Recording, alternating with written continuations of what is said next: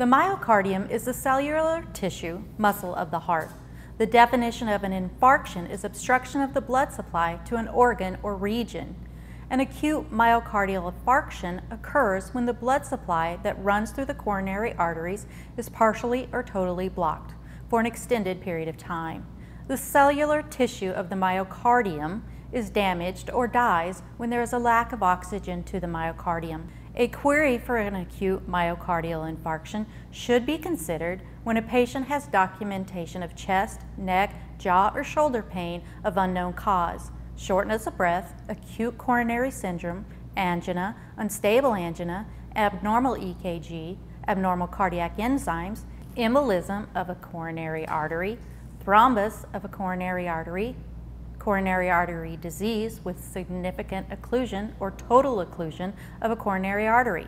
The patient must meet the license to query criteria of a diagnostic workup with positive test results and therapeutic treatment directed towards the acute myocardial infarction. Acute myocardial infarctions are diagnosed by lab tests called cardiac biomarkers, EKGs, and diagnostic cardiac caths. The treatment is to restore blood flow through the coronary arteries. This can be done by drug therapies such as nitrates, antithrombotics, anticoagulants, and antiplatelet drugs.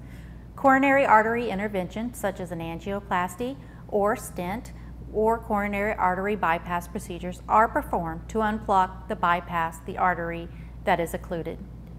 The most common cardiac biomarker laboratory tests are the troponin and CK-MB. High levels of troponin and CK-MB can indicate the myocardium has experienced cell death. There are other issues that could cause elevated levels of troponin and CK-MB.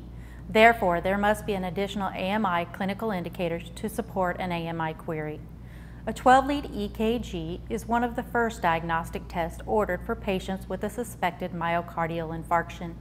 An EKG can reveal lack of blood flow to the heart.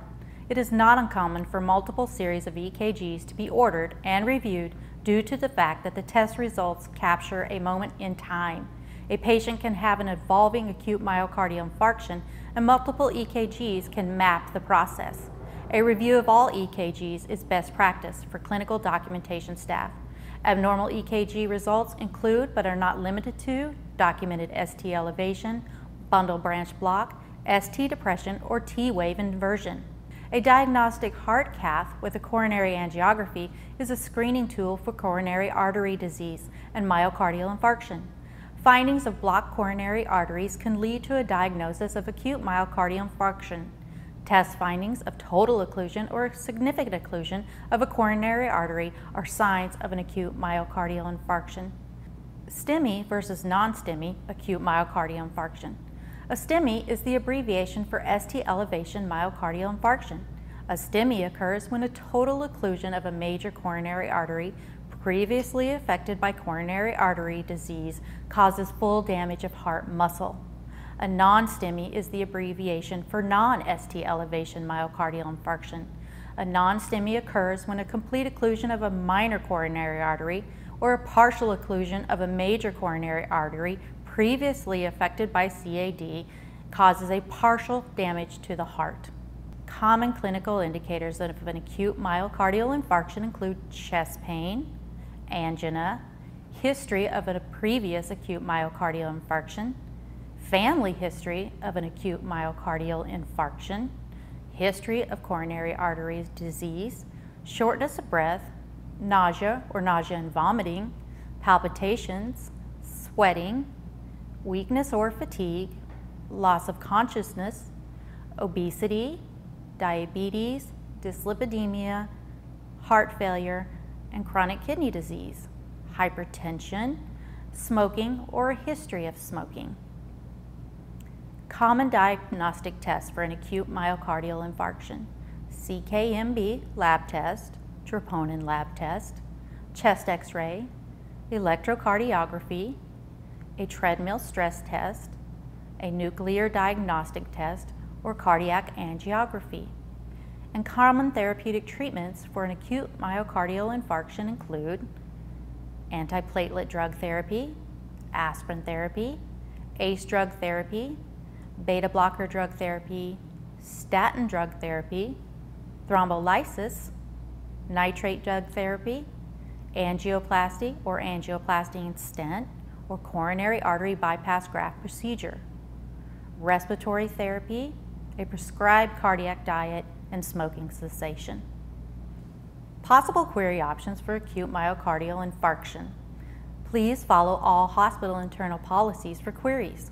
Possible query options include ST elevation, myocardial infarction of the anterior wall, ST elevation, STEMI, myocardial infarction involving the left main coronary artery, ST elevation, STEMI, myocardial infarction involving the left anterior descending coronary artery, ST elevation, STEMI, myocardial infarction involving other coronary arteries of the anterior wall of the heart, ST elevation, STEMI, myocardial infarction of the inferior wall, ST elevation, STEMI, myocardial infarction involving the right coronary artery, ST elevation, STEMI, myocardial infarction involving other coronary artery of the inferior wall, ST elevation, STEMI, myocardial infarction of other sites. This is to be used when the physician is unclear. ST elevation, STEMI, myocardial infarction involving left circumflex coronary artery, ST elevation, STEMI, myocardial infarction involving other sites, ST elevation, STEMI, myocardial infarction of unspecified site, non-ST elevation, non-STEMI, myocardial infarction. Other query options can include acute coronary thrombus not resulting in a myocardial infarction, acute coronary embolism not resulting in a myocardial infarction.